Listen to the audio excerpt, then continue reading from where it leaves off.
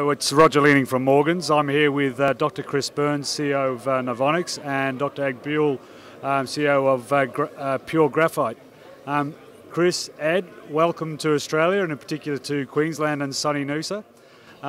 If I can just ask you to very quickly give me a quick overview of your backgrounds and what you do at both PUREgraphite and NOVONIX.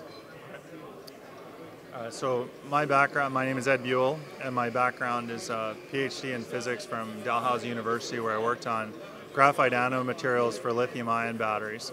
And I've been the CTO of a battery company and a supercapacitor company, and currently I'm the CEO of PUREgraphite.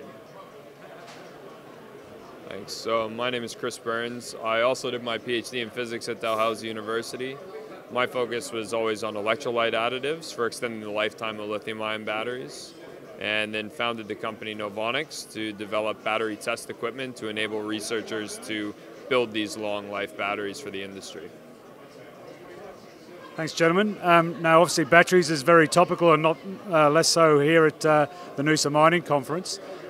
Just interested in your views on how you see the world of batteries in the next 5 to 10 years. Sure.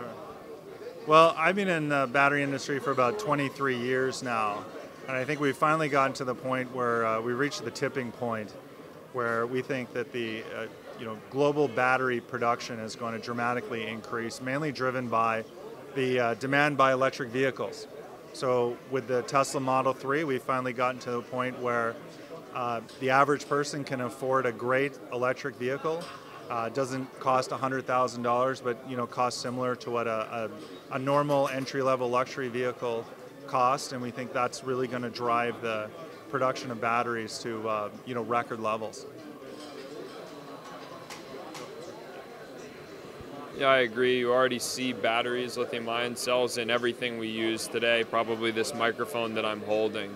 But as Ed was talking about, the real explosion is going to come from electric vehicles and battery production for grid energy storage, the new announcement in South Australia for the huge battery facility.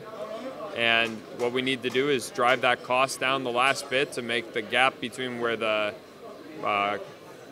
market can produce batteries and products to where the consumers can break even on their internal combustion engines, and then the battery market will completely dominate. So going forward, what do you see as one of the most critical items or most important issues that the battery market will need to deal with? So I think the two most important things that the battery industry really needs to focus on is cost and the life of the battery. So if you buy a electric vehicle today, it has a very expensive battery in it, somewhere between $15,000 and $20,000. And that battery really needs to last the life of the car, because if it lasts 6 or 7 years and you need to replace it, it's too expensive to put a new $20,000 battery into a vehicle. So performance and life is very important, and the other thing is cost, right? If we can bring down that price of the battery so that it's cheaper, then more people can afford electric vehicles, and we can, these vehicles will become less cost, and we'll see a lot more people driving electric vehicles in the future. Yeah, one thing I think worth adding to that is to discuss safety. So as the battery market, increases volumes by something like an order of magnitude, making sure that batteries that are coming off those lines going into consumer vehicles are remaining extremely safe. And today, high quality cells made by reputable manufacturers in these products are extremely safe, but that's critical as well to ensuring the adoption of electric vehicles and other battery-based components. Thank you very much, Ed and Chris. Enjoy the rest of your stay in Australia and Queensland.